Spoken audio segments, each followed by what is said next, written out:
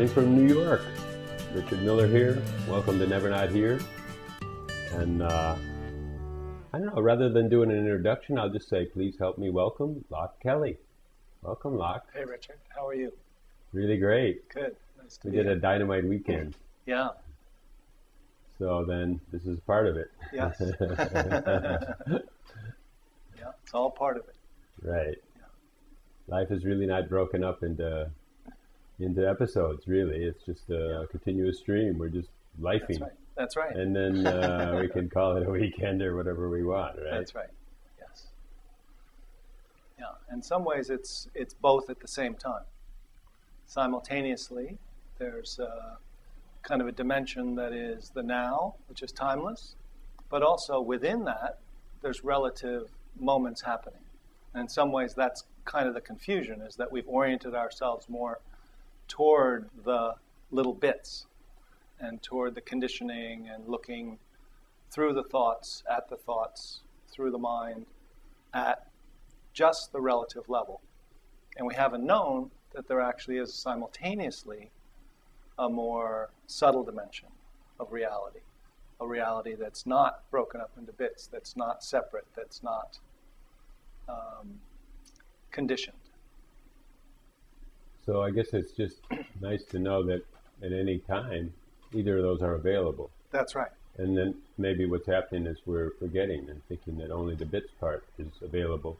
And every once in a while you get into kind of a cul-de-sac in the bits part. And then you think, uh-oh, life has been hard for a long time. Yes. And then if you can just be reminded, oh, there's that other part that's not in bits. And then realize, oh, all these bits are maybe arbitrary. Who knows? Right. You know? Yeah. And in some ways, this thing, whatever we're calling it that we're talking about, whatever the subject of this is in some ways just an ordinary part of life. It's not, it has been taught as something esoteric or abstract or paradoxical at best, because, it can't be explained exactly in linear words, in bits. It doesn't fit in the bits, right? It doesn't fit in the bits. So then that's a real paradox when you're in bit land, that's right? Right. And the bits are in it, and the bits are not other than it. Oh, yeah. So the bits are in it. Can we say Yes. it's underlying then? That We the can say isness it's is underlying or whatever? You could say underlying and inherent and in between the bits and in the bits and as the bits. And yet the bits are not the orienting point of view.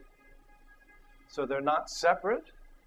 So, often... Now say that again so yes. we don't lose that one. The bits are not the orienting point of view. Yes. So we're speaking in bits of language here. We're speaking in words and concepts, and we're playing with kind of a frame, and we can do other things here to point. Use We're words as also pointers. speaking in through a filter of recognition. That's right.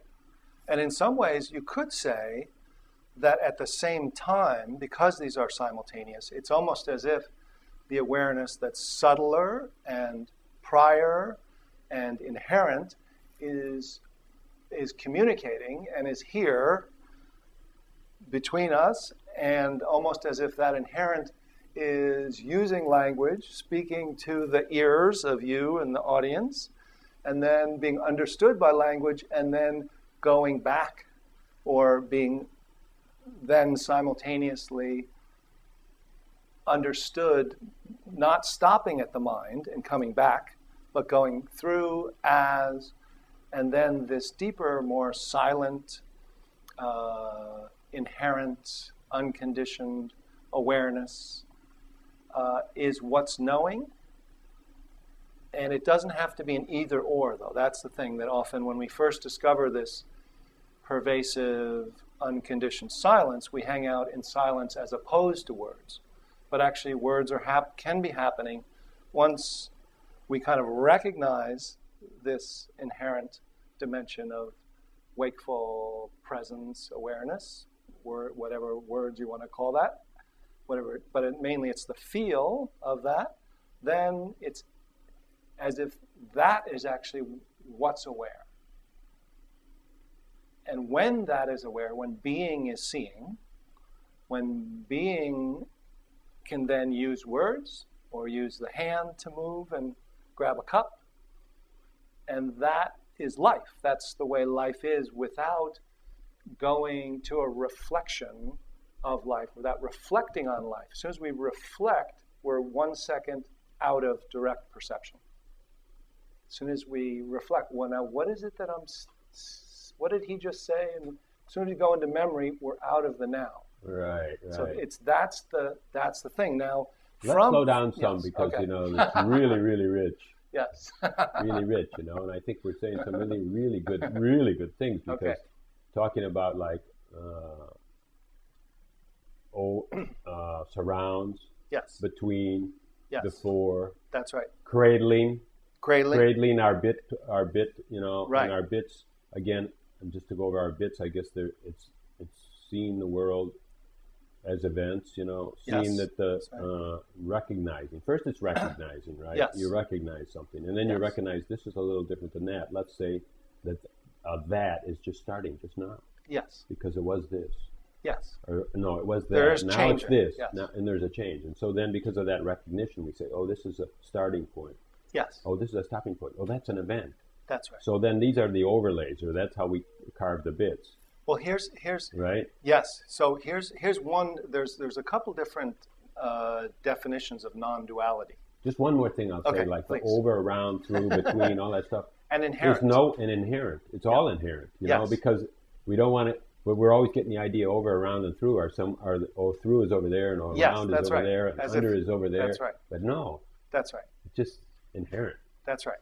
So it is almost like time is like this. Time is like, so in some ways, I would say you can't be in the present moment. If we use the common understanding of what we define as present moment, because the present moments are coming and going. Present moment, present, present, present, present. You can't get in it. The now is that awareness in which the present moments are coming and going. The now is also here, so it feels like... Yeah, let's say that in a different way, too, because in a way, already that's bits, right? Because if you're saying present moments are coming and going, that's already carving them up into different moments, right? Yes. But they don't really have moments. There's only one moment. Well, it's... Perhaps, you can look at it the other way. That's right. It's no more true than there's lots of moments, right? But So, somehow it's like a string. Yes. Right? It's just there's like on and off. Off is like dead, and on is like a continuous change, right? Okay. Like that. Well, let me say it. So here's the thing: is that in some ways there's seems to be two main ways of understanding non-duality. One is that the non-duality is that non-local, unconditioned awareness that we really are, and everything else is illusion. So that's not the one that I understand. And I felt like that was true at one point. But in some ways, it's that they're simultaneously happening. So sometimes they're called the two truths. There's an ultimate reality, which is timeless, and there's a relative reality, which is the bits coming and going. They're not two different realities. Ultimately, the bits are not ultimately real. The ultimate is ultimately real, the timeless. Now let's try to pull away from that and see if we can, Okay. Because already But that's making two. You're saying yeah. it's not two, but then you're saying one is real and one is not real. That's right. And blah, blah, blah, So what we're trying to say is it's the same damn thing, right? That's it's right. Absolutely same. Not even two heads of the coin, Don't even flip it. It's That's just right. there, And so then it's not that one's more real and one No. may be more flexible. Yes. One is more generous. One's more primary.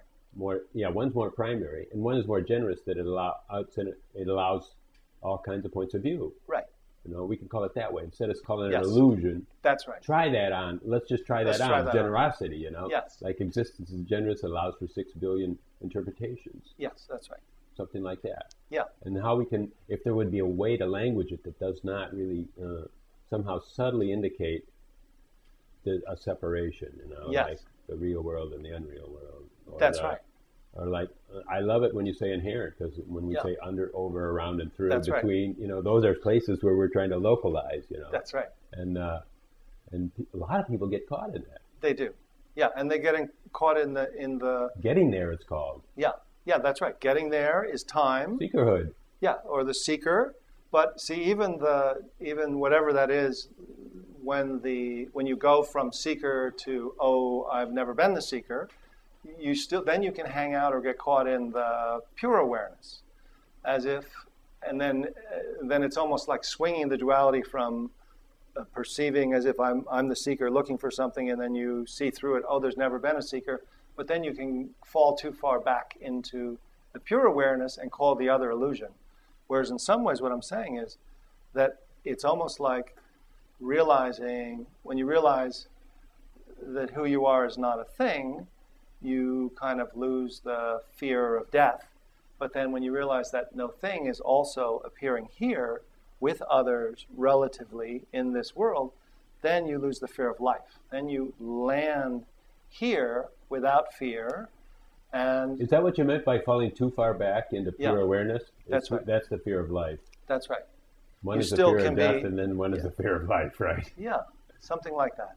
So life is just like manifestation, or it's Yes. just like interpretation, or it's just like, for a human anyhow, it's like a memory and a recognition as something that you know. It's a knowing, Yes. which other animal forms probably don't have a knowing. That's right. So in some ways you could say there's two kinds of knowing going on, and this shift of identity is kind of a shift of perception. It's a shift of a kind of knowing and a shift of identity. So the identity, that being knows in a different way than the conceptual knowing or the reflective knowing or the dualistic knowing. From being, as being, another kind of knowing is what is. Some call it like understanding or something like that. Or wisdom. Yeah, wisdom or something, but not a knowing, like a cognition knowing. It's not a cognition.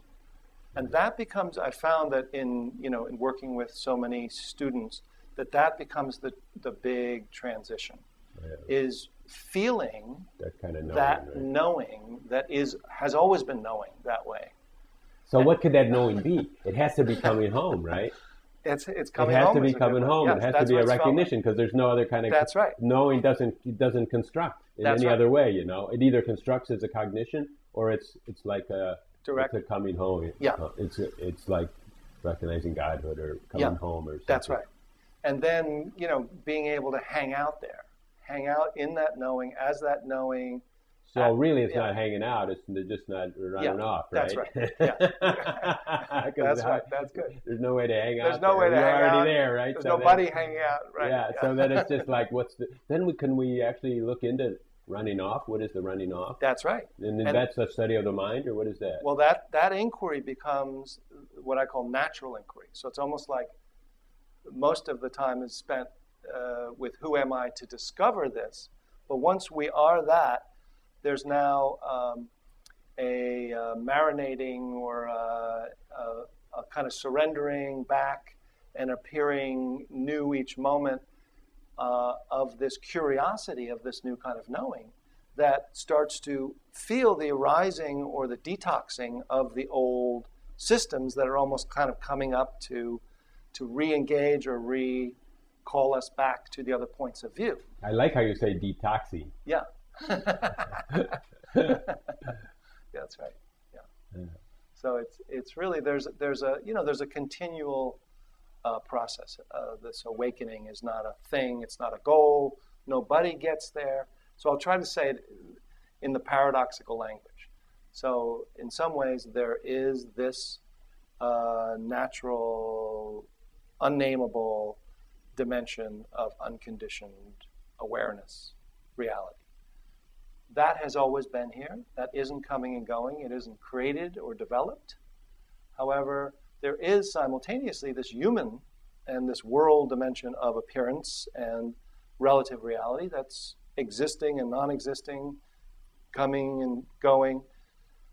That Developing, sophisticated, even evolving, right. That's where it all comes from. Otherwise, it'd be fixed. Nothing would right. move. It Otherwise, wouldn't budge. Someone said if 5 after 10 was real, it would never be 6 after 10, right? That's right. It's got to be relative or yes. or illusion, or all illusion. those bad things, Yeah. Illusion. 5 after 10 is a rat.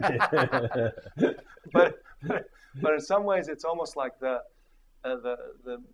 simultaneous or the both and happening with, so that when this unconditioned dimension is recognized because that's what's not been on our map. It's not on the Western psychology map. It's not on, the map of. It's come in maybe a little bit more with quantum physics or something. The metaphor for it, but that's. Okay, let's say it again. Now, what should we call it? The unconditioned, well, that's or what I can say the to anybody who's watching, choose your favorite language for it, because there is no, if the mind is going to do something with it, it's unconditioned. It's not a thing. It's no thing, but it's empty. It's awake, and it's not separate. And so, it's always here. And it's here, always here. It's always been here. It's not. It's usually been in the background because the other dimension has been primary, and we can operate. So it's not primary. It's just been in our attention. In other words, that's right. In other words, that's what we call the wandering. I was saying, could we investigate our wandering? Yes, that's right. And what's the magnetism toward it? It's just like a inertia or a habit. You can call it. Well, it's more than that, I think, because you can do a lot of meditating and it never gets to be an inertia. Life goes on when you get out of the bed. No, I'm saying right? that life is the inertia. That right. I mean, the habit of looking through the mind and to the mind is something that we've developed. I don't want to get into first causes of anything. Oh yeah. Because it's all speculation. I could put out a theory then, okay. Since you don't want to. But anyhow, it seems to me like it's a mechanism for. Hold on a second. I pulled down my mic. I want to see if. Yeah, I did pull it off. Okay. Hold on a sec. I thought I felt something pop there.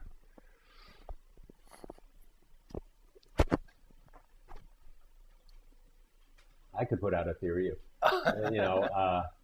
I would say that we're endowed with a mechanism that seeks our safety. And that as long as we believe that we're at risk, for whatever that belief might be, right. we might be totally paranoid. Okay. But as long as we're doing that mechanism will function perfectly. Good. It'll pop up ideas of like, That's you right. could do this, you could do that, you could hide in the cellar, build a bigger castle, That's right. Get some more money, do this, go on a spiritual search. It'll give you all kinds of things as long as you believe that you're somehow not whole, and that somehow there could be another possibility from now that I could be living in a now that was more rosy. Somehow I would be like this or that, and then your mind is your obedient lieutenant. Okay, I'll go get it. Yeah. Good. So we'll go with your theory. Yeah. Okay. Thanks. We'll start with that feels good. You can start with any language, any theory. Now, so now we've got that theory. So all I would say that's a little different maybe is that it's not about whether that's arising, it's about who it's arising to. So let's say the survival instrument and the mental instrument are just continued. That's fine. In fact, it's not about stopping them or either-oring them. It's about let that happen, and you need, if you're living anywhere, you need the survival instinct. If something comes at you, like here we are in New York, so if one of the bicycle messengers is going by and comes near you and says, "Hey," and you've got to be able to jump back, like in a second. So thank God that works.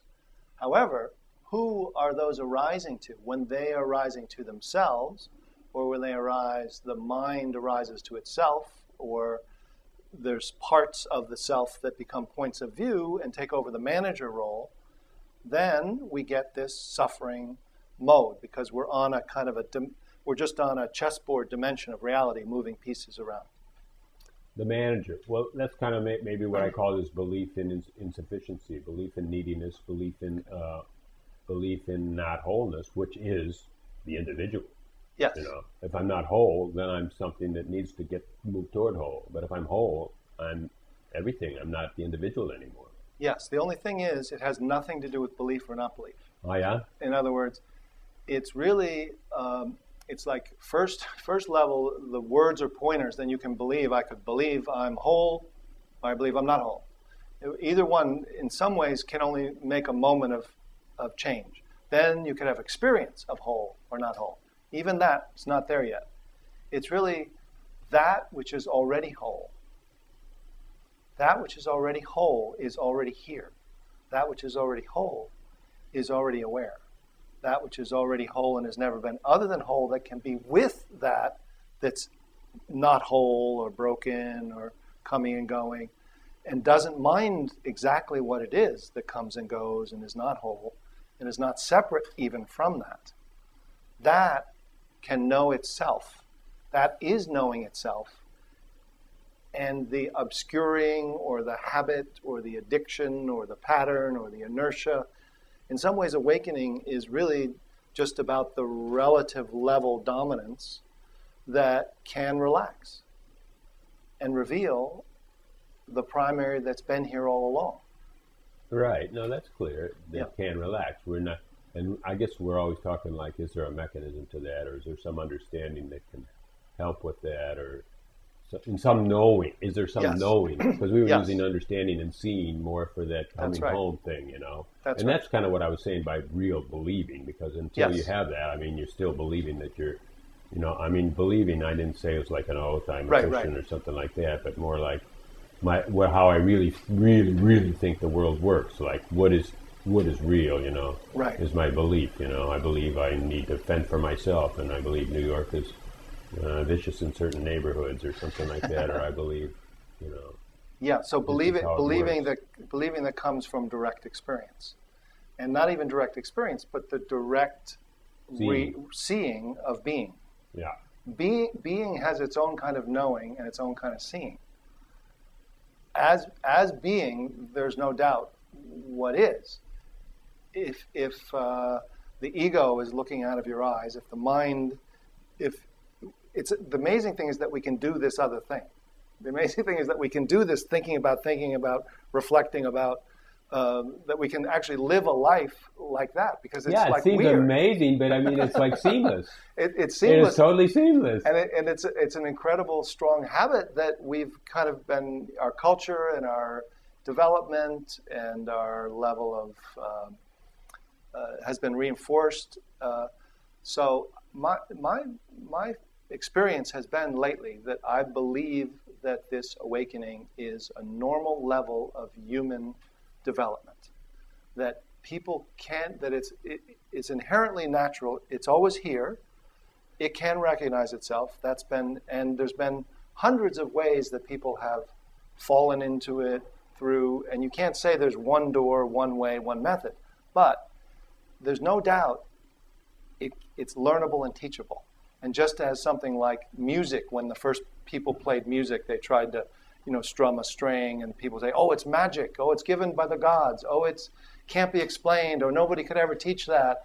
And then eventually they wrote down notes and taught it. And there's no doubt that, you couldn't say what music is like. Define music. It's unexplainable. No words could describe it. Yes, same as awakening.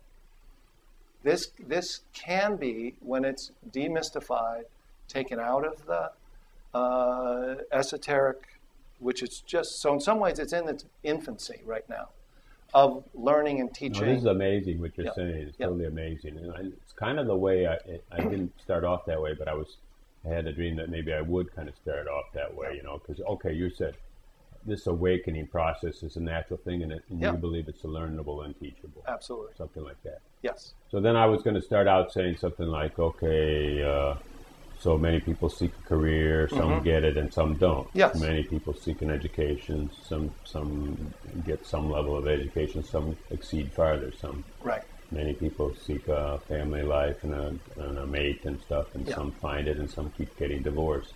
Yes. And many people seek some kind of awakening or enlightenment or something like that, and some seem to move toward it, and others seem always to be frustrated. Yes. And then some people that never even seek it somehow are bombed in That's on right. it. And then, what does it help? I was going to ask, does it help to seek it? Or, what is it? So here's the paradox. So here we are again. As you're saying, the first thing is it available to all kinds of people? I think that's been proved just by the examples you gave. People fall into it. They didn't have the people who were, Eckhart, let's use Eckhart Tolle, was suicidal and, discovered it. So obviously, he wasn't seeking it and he fell in. People who are educated, uneducated, of all gender, race, culture, have fallen into it, so that means it's available. Then the next thing is some people who have not sought it have found it, Some people have sought it, have found it. Now, the paradox I think that a lot of the non-dual teachers are saying is they're pointing that the seeker is not the finder. But that doesn't mean that it can't be learned or taught because it's here. It can't be maybe unlearned. That the unlearning can't lead to the discovery, and that there are ways for different types of learners or unlearners that are, and doorways that this can be discovered because it's natural and available and inherent, and there are those who have learned it. I think it's the teaching of it that's the problem, not, not the learners. I do too. I like you. So the seeker is not the finder. No. Let's say that again. The seeker is not the finder. The seeker's not the finder. But you can't stop there. I mean, that's like, a lot of the, you discover that. Oh, the seeker can't find it. It's already here. It's, oh, the one who is trying to get there isn't here at the getting. Okay, great. That's step A. Now keep going. It's like, that's not enough to say that. Then, now what's here? Now who's here? Now what's that relationship of this being that's not the seeker? So it's almost like there's a not knowing, and then the new knowing. And the new knowing is coming from who? No one. Okay, but then you can't do a dualistic thing. Okay, well, I realize I'm no one now. No, you don't. Yeah, because, that's just a bunch of dribble. Because but in anyhow, some ways, the seeker is not the finder. One thing you can go to is that the seeker's not a serious guy, because serious is really not gonna do it. So it's a game, and finding is somewhere. It's like an Easter egg hunt, but this Easter egg is really in a weird place. Right. And the seeker's not going to get it. But anyhow, somehow we are, knowing that all this stuff, looking somewhere else. Maybe on my very 3 or 4 years ago, when I used to introduce these shows, when I first started my first and second show, I figured I had to have some kind of a spiel to introduce it, and I was saying, we've looked everywhere. We're actually pretty good at looking. We've studied, we've done this, we've done that. Gosh, where's the only place we haven't looked? Maybe we're standing right on top of it, right? Yeah, that's right. So in some ways, it really is about how to look, where to look, what to look for, and ultimately who's looking. And that who's looking and that way to look could be realizing that there never was a looker. But even that is a pointing that is a method. It's a no method, but it is going from a conceptual way of knowing, a knower and a seeker, to that which is already here and already knowing. So in other words, it's almost like the feeling of it to get the first glimpses is almost like, those pictures like the old woman and the young woman, where you look at it and you see the old woman, and then you just look again and now you see it's a young woman, or the chalice and the two faces. You see the chalice. Oh, there's two faces. Oh, there's a chalice. Oh, there's two faces. It's like a shift into often what's called silence, no thing, open space, peace, connectedness. Those qualities show up, and then if you don't pick up the next thought to orient, if you don't go back up to the thought, if you don't go down to sleep, if you don't go to memory in the past, if you don't go one moment into the future, you all of a sudden, that which is here, that's always been looking and knowing, starts to, at first it feels like a gap, like you're waiting, because we're so used to orienting by thought, and we can't even check with the knower for a second opinion. We have to So waiting is an important ingredient. Something like that. Not doing, waiting, not, And hanging out somewhere where, the cognition is kind of broke down. Really not really expecting it to come and pick up the thread or anything like that. Yes, something like that. So, but it's this, it's using the word like, okay, there is something that's already knowing. The seeker is not the one that's going to find it.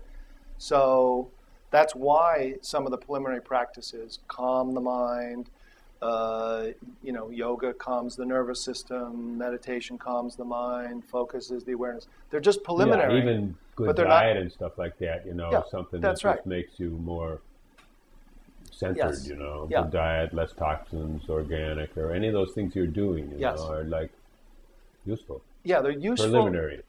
Useful preliminary, not necessary. But they're showing you kind of like, okay, don't go to the agitation. Don't go to the movement. That's not where. So maybe when the movement is less, you're still in state of mind. It's just saying, okay, now look to the looker. Now drop, unhook awareness from the mind and let it drop. Is that kind of automatic? Could that be kind of automatic whenever you hit a kind of a calming state? Yes, it could be. It could be, but not necessarily. In other words, the preliminary practices are preliminary. That's it. They can be helpful. They're not necessary. That's what a lot of this direct path is saying. They're saying that many people can find it through no practice, some practice, but the key is at some point awareness is got to be the primary aware being, not thought, not the thinker, not a new knower, not a new small self, not a point of view. So it's a boundless feeling, but within that, it doesn't mean you have to stay open, because within that, there can be closing and opening. So it's not just the quality, but it's this learning how to feel your way into. But the only thing that can feel into is awareness itself. Only awareness can know awareness, and awareness can know everything else. It can know thought, feeling, sensation. And it already is doing that. It's just that we're caught in the movements of the body and the mind, and we're looking on that chessboard to try to move the pieces around to find out who we are and caught in the movements. Now, Yes. why are we caught in the movements again? And that's what I was Yes. saying. It's a belief That's that right. we're incomplete. So then that That's means, right. and then our movement machine is given full license Yes, to take over, that's right. because it's supposed to be, look, I'm the guy that my job description is salvation. I'm saving you, so Yes, let me take care of it. that's right. Yeah, and so that so changing the belief is sometimes in Tibetan Buddhism they call it, instead of a philosophy or a belief, they say, all right, let's talk about the view. What is the view? Okay, the view from awakeness is it's already here. The awakeness is already here. You don't need to move pieces around. You don't need to create any state of mind to get there, but the awareness has to. And then you could like fill in the blank. There's no. It's already looking, but we're habituated to look to thought and through thought, and create points of view. That doesn't have to be the way. There's another way, and then there's ways to invite or point, or unlearn, or let go, or surrender, or you can go through the door of love. You can go through the door of, but the key is that the identity shifts. The awakening is a shift from this point of view identity to an awake natural beingness. From there, it's clear, oh, this was already here, always here. I like this preliminary steps. I'm just trying to see what could be the, because we're talking about a lot of different ones, Yes. which could be like meditation, could be Yes. like yoga, could be like good diets and health habits and stuff like that. Mm-hmm. Lately, we've been talking a lot on and off about some kind of a behavioralism or something Mm-hmm. like that, or where you're just noticing your story when your story is anxious Yes. and anxiety-ridden, and all your calls to actions are anxious. And Yes. if there are any moments in your life where Yes. your story is contented, Yes. and your calls to action are content, or just kind of like That's happiness or based or joyous, playful. Yeah. If you're ever like that, and that would tend to also do the same trick as the meditation and the other things. Is just Yes. to calm all those that Yes. anxious vibration, I guess. Yes. And from that space, maybe, if you don't need anything, if you're not needy, of course, that must mean you're kind of like, for the moment at least, okay, which means kind of like whole, I feel complete. I'm pat and sassy. I mean, wow, this is great, and then in that way, your whole nervous system can kind of go down, and then it can be maybe obvious that you're in that preliminary state. Then you've kind of passed that first threshold, and so then if you can notice every once in a while that when you're an anxiety motion and when you're not, maybe there's a possibility to say, hopefully with that I've done that enough. Not change forever, but just for this moment, let me just kick back. And then those are the opportune moments or the chances to kind of like that's right. have a deeper seeing. Yeah, so that's traditionally why the preliminary practices have been there. Now, the direct path will say, okay, whether you do those or you don't, the key is, okay, so the muddy, there's a muddy pond, and you do preliminary practices to calm, so that now you have a clear pond. More clear. However, the key is it's still a state of mind. It's still a state of, okay, I feel really good. That's still not being. That's just a calm body, a calm mind. That's not it. The awareness now has to not look to any state. It already isn't looking to any state. The awareness that's aware of states that come and go, that's not separate, has to become the primary looker. Now, it already is the primary looker, but the obscuring tendency of the creation of calm state, agitated state, relaxes, or by not doing, the background becomes the foreground. The background awareness, which in some ways one of the problems with awakening is that it's not motivated to wake up in a relative way because it's okay with everything as it is already. So it's not pushing to wake up.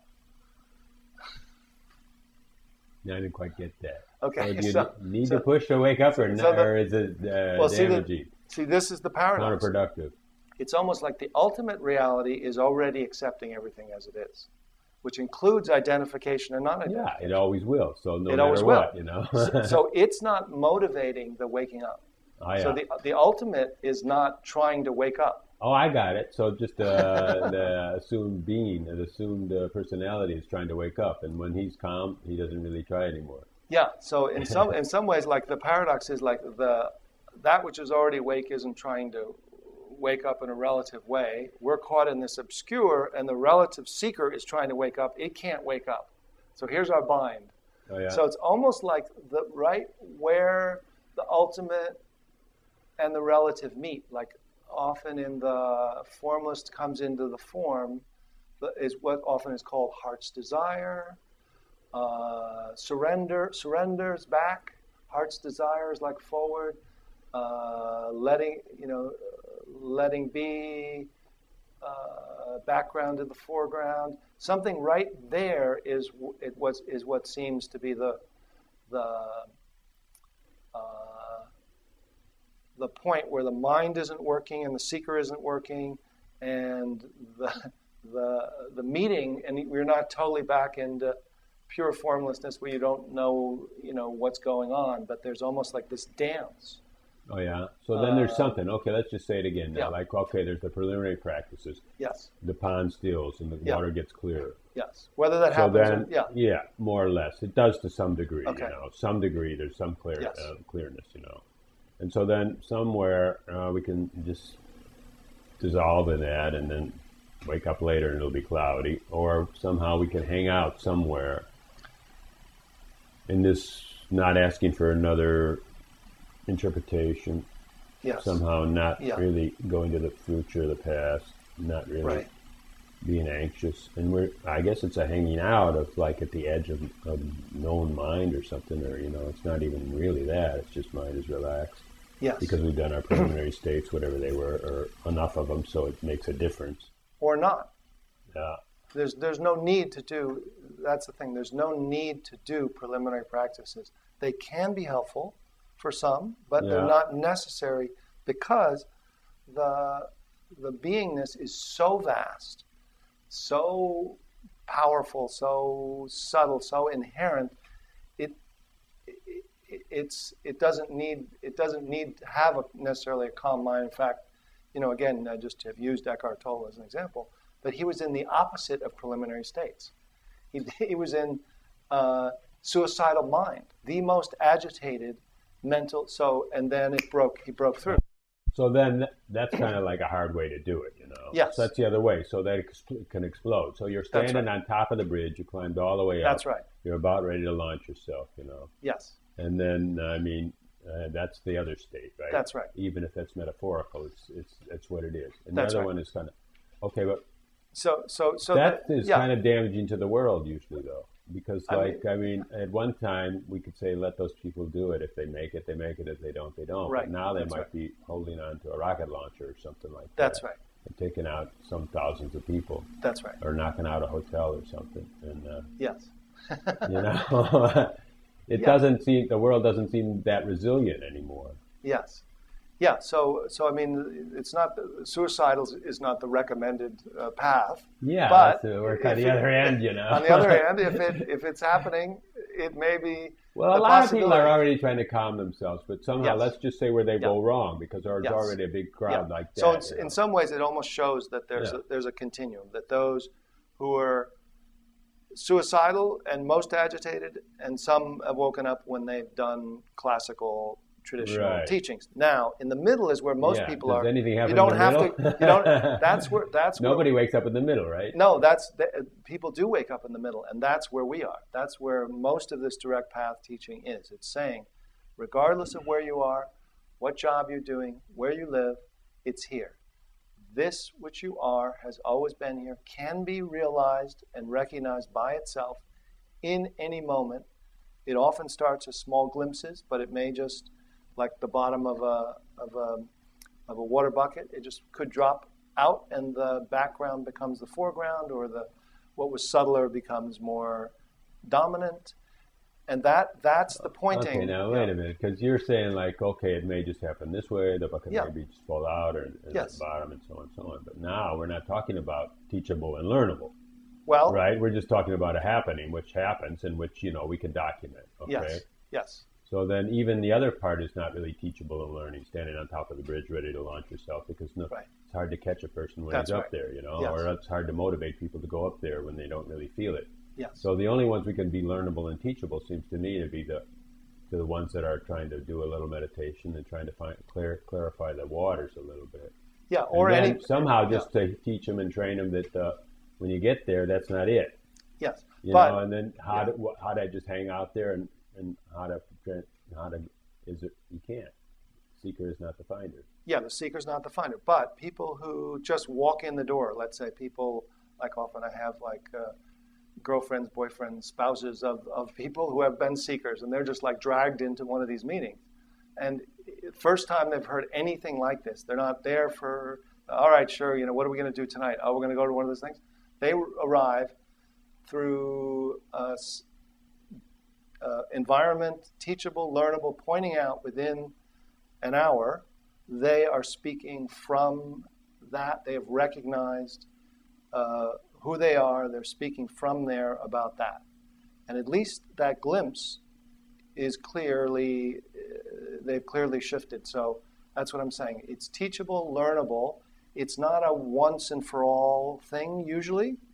There seems to be kind of almost like principles, just like development of any integration. It's not that the ultimate reality develops, but the interaction between the formless and the form, that mixing of that, the rewiring and the kind of coming together of that. Almost people start almost like a baby Buddha, where they recognize and they're like, I can't talk right now, but I know who I am. And they say, well, what else do you have to say? Nothing, And they're like a little baby. And then they learn to speak without going back to the mind or creating a point of view. They learn, and there's almost like what seems to be like a head awakening. And then often people go into more of a body awakening, and then emotional awakening, and then a kind of open-hearted awakening where there's more kind of waking out. So it's like a waking in, a waking up, a waking in, and then a kind of waking out, and then the will awakens, and kind of the core awakens, and the root awakens. And it doesn't have to happen in a linear way, but there seems to be an unfolding that's very clear, almost like we've observed the development of human beings growing up. There's like a waking up thing that happens. It's a process. The detox process I talked about starts happening when you are hanging out. You don't have the point of view of an ego identity. You also don't have the ego defenses. So the stuff that's been repressed starts coming up. And if there's a no big surprise attitude toward that, it starts to shake and bake. It starts to clear out if you don't create a manager or a defender of that, but let that appear to this intelligent, knowing beingness. It starts to integrate all that. If you don't make a manager, there must be some feeling of safety or something about it. It doesn't feel that, it's like intriguing enough and not risky. It doesn't feel risky enough. But that's it. I mean, how does it happen that a manager doesn't, if you don't use, that's a big word you said, if you don't create a manager? That's right. If you don't go back, because the manager entities are kind of calling you back, almost like, what about me? Don't you think we should have, defended? Just check here. Yeah, check here. What about this? Here. Okay, I can help you. I've done it before. But the dimension of the true beingness, the awareness beingness, when it's here, is the reason they call it often, you hear the word ground of being, is it feels like people report, there's a safety. There's I feel at home. I feel taken care of. I feel connected to everything. I feel like there's no threat, that I'm not afraid of dying. I'm not afraid of anything that's arising can't hurt me. So that there is this, just as you say, there is a dimension of a new kind of safety. It's not the safety of fight or flight or of the body-mind safety, but it's a safety of being. It's like a safety of I'm not that. Yeah, that's right. Yes, that safety of I'm not that is such an incredible, clear, consistent, reported, real experience. It's instant, too. It's instant. It's instant. Yeah. It doesn't have to develop. Once you're I'm not that, you're safe. That's right. You're safe. That's right. No doubts, no regrets, no nothing, right. That's right. No wishing like, why did I waste all my time or nothing like that. No, that's right. There's just nothing. That's right. Safe. And that's the amazing thing. And that can detox. That safety that knows it can't be hurt, that knows it can't be destroyed, that knows it's not made of, that knows that the arising of states and the intensity of emotion are actually just returning to life force. As they return, can then allow this whole system, both the beingness and the humanness, to live this life. And it becomes like a ongoing journey. And it's this that I think is going to become a normal part. That's a beautiful insight. You know? But I mean, okay, we said so many things. Yeah. Like you said, we talked about the awakening can go in different directions. Yeah, it can that's go right. up, down, in, out, under, right. root. And it does go both. Love, heart, emotions. Yeah. And okay, then it can seem to be separated or in stages or staged out or something like that. Yeah. But then let's just say, well, what are we exactly talking about? Because we made several different introductions. Because when you said spouses could just come off the street. Yeah. And they could just click with something, Yes. And then you were, as I was thinking, you were saying that it's not permanent, so necessarily. I mean, it just, in other words, then they go home and then their normal routine picks up, but they think, it's not the way I thought it was, Something has changed, basically, but, I'm still the same guy doing the same thing and thinking the same thoughts. Right. But I know there's something more. Yes. At least that part has been kind of discovered. That's right. But I mean, what are we saying in these stages, and who's doing it? Because so many people are just into frustration and saying, whatever I'm doing, I meditated 40 years, and I like it, but anyhow, they're the same guy, right? Yeah. So I mean, I think a lot of those who have talked about initial awakening and have stayed with it, and it's unfolded. It keeps unfolding. I mean, there's an initial realization, recognition, like the Dzogchen tradition talks about recognition, which is the first glimpse, then realization, which is realizing, oh, this isn't a glimpse I'm having. this is who I am. This is real. I realize this is the seeker never was. That is a realization. Then there's abiding, which means it starts to stabilize. Then there's expression, the ability to express from that being and live this life, so that we don't have to just go into a meditation or satsang or state of pure awareness, and then in order to operate in the world, come back to the ego and operate, and then go back and come back, getting it, losing it. There's a being that starts to see, and then a being that speaks and lives this life without creating an ego manager. That becomes an unfolding that doesn't usually happen right away. There's a feeling like you're doing it initially, but it's often not true, because there's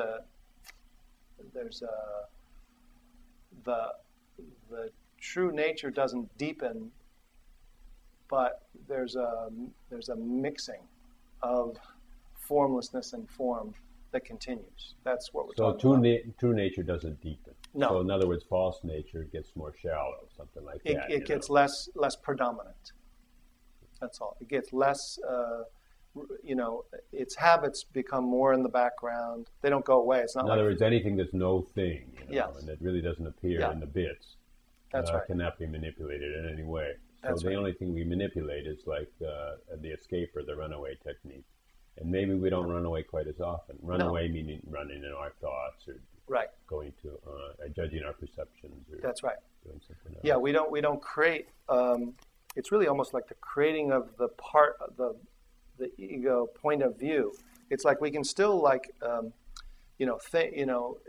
as the being, we can use thought as it becomes like a beautiful tool and a beautiful, let me, think about what I might do tomorrow. And you can be thinking and not losing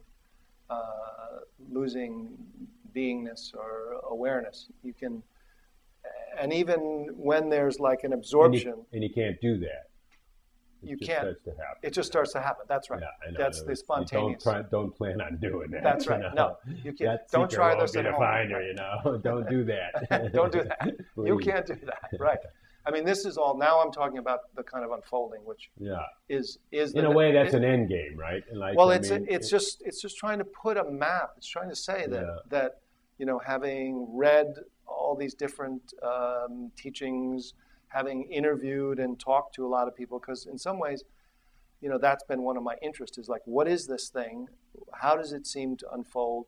People seem to think it's, they're describing it this way, but then there's 10 people who are describing it, and they're saying it's this one says it's that, this one says it's that, but they have these principles that are the same, even though they're describing it as if it, using a little different language. There's the same principles of almost like human beings in different cultures would call things different terms. But there seems to be a clear sense that there is this natural, almost human capability for awakening as like a stage of human development. Or, okay, let's say 100 people see a map. Yeah.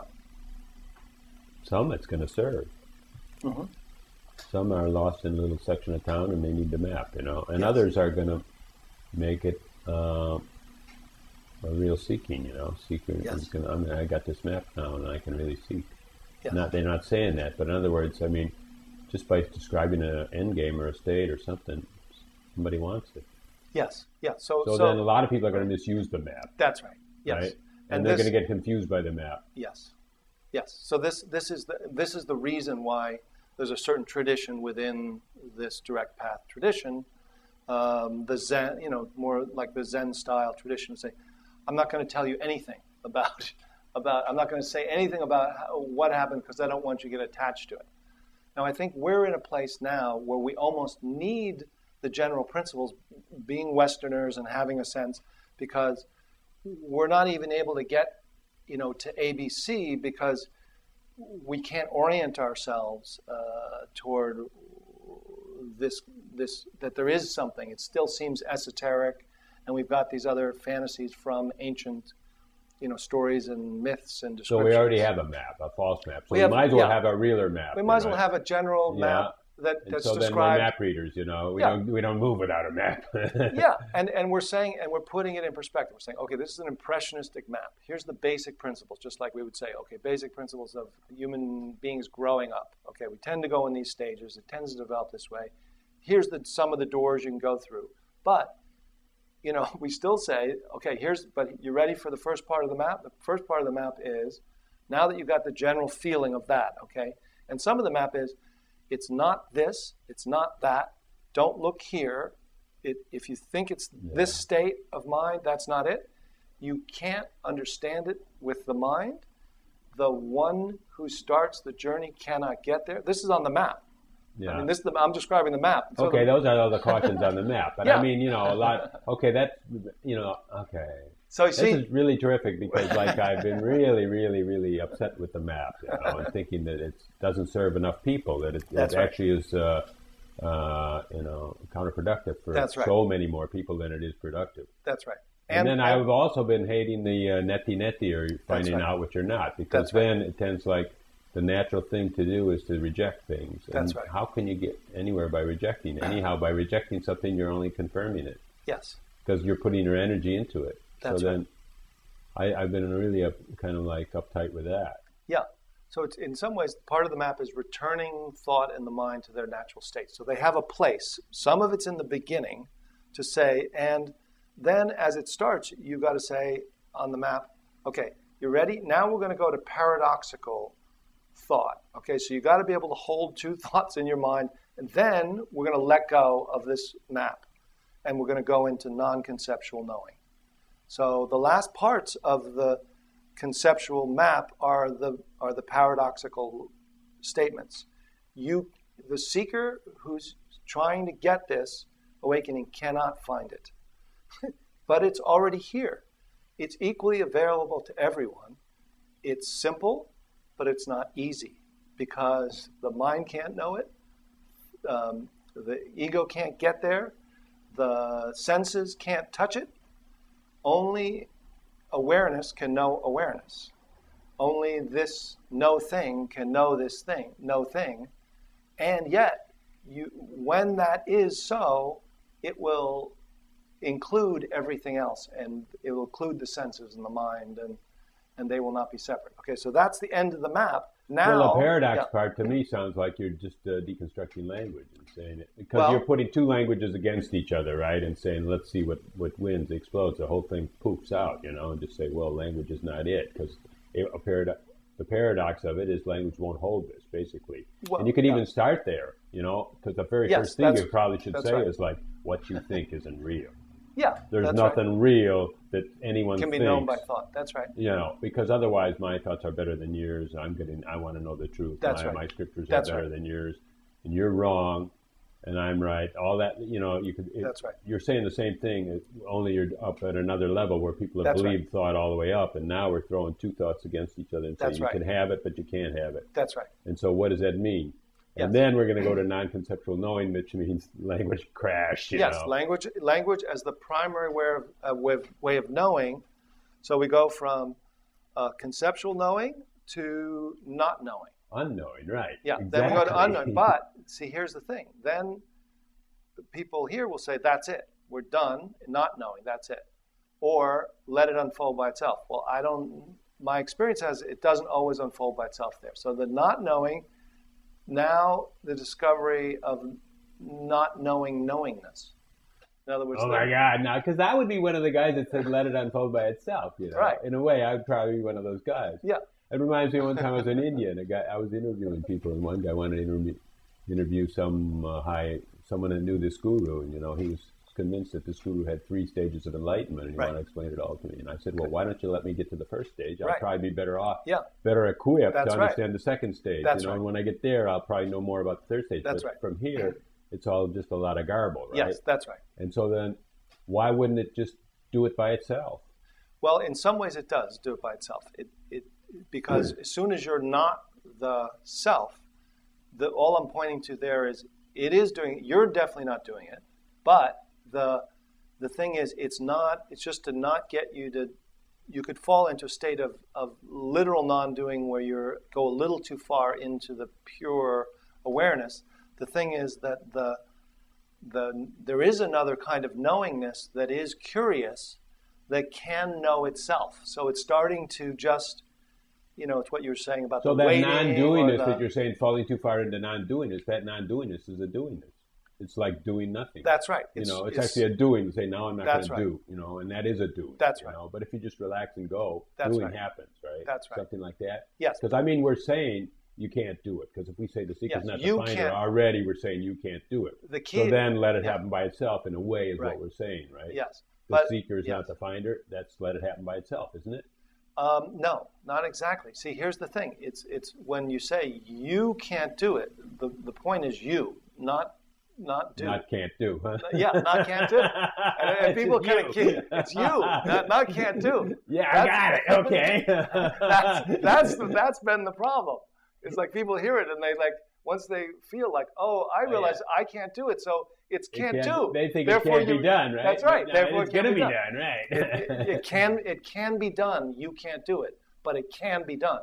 Not you can't do it, therefore do nothing. That's the other linear. That's the linear thing. No kidding. Right on. You get caught there. So then, then you're either caught in, once you realize you can't do it, it's like, okay, therefore do nothing. Just let it happen. No. Doing the doing can know it. I mean, this can't be said, but this is where it can't be said. But the awareness which is here already knows itself. So then the pointing begins. Then the different doorways. Then I describe often the resting methods or the no method methods. Right. Or the unhooking and looking methods, which are like inquiry. And those can be divided into ways of unhooking awareness from the mind, like, for instance, people could even try this now. This is more of a looking or a Mahamudra or a inquiry method. Is just you realize that awareness is attached or identified with the mind and thoughts. Sounds are coming in, thoughts, visual, and we're orienting this way. So if you just unhook awareness from the mind, just have it step back and drop below your neck. And then let it notice the awareness that's inside and the aliveness. And then don't go up to thought. Don't go down to sleep. Don't go to the past or the future. Just let awareness be aware of awareness and aliveness. And then just let that curiosity of awareness start to kind of know without using information, without orienting by thought. Let it start to show itself as what's aware, what's knowing. But you're just waiting, you're surrendering, waiting, surrendering, letting be. And you just see whether some new kind of knowing just starts to show itself just because you're not doing the other thing. You're breaking the habit of going to the mind, and what do you find? In other words, we go to the knowing field. Yeah. Good. That's a great way of saying it. See, you got your own language. That's as good as any. That's great. That's your language. Perfect. And you can know that field, and you can return. Yeah.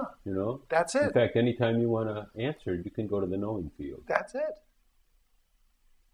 That's what teachable and learnable means. That's what it means. It means, just as you said, there's everyone who finds that uses a different language for it. So I'll use your language now. So awareness can go not only to awareness, but awareness plus aliveness that knows. And the key is just like just don't go to thought to orient. Just see if awareness. As soon as you unhook, you're not doing it anymore. Awareness is now looking to awareness, to the knowing field, and the new kind of knowing starts showing up, right? Yeah, you get blasts of love too. Like you get and the blasts love. of it just gets real hot and warm. Yes. Yeah. So that's right. You want to just grab it. Yeah, and you just feel that. Feel the impulse to grab, but just let that happen. Not grab so much, but embrace. Embrace. Let's call it. Yes. Yeah. So you feel that. That's the natural. What is called, the connection or non-separation or love or unity, or sometimes people that dimension is what is known by the knowing field. That is non-conceptual, and yet is here. And as you said, you can return anytime, and then from there you can speak and walk and talk, and then you'll lose it, and then you'll realize you lost it, and then you know how to return, and then you return. And then the knowing field knows itself. You're not doing it. Awareness, as soon as awareness is unhooked from thought, it's no longer you doing it. Now it's awareness that's looking to awareness. And when it finds it, it realizes there's not two awarenesses, there's not three awarenesses. It's totally cool. What do you Now think? I get it.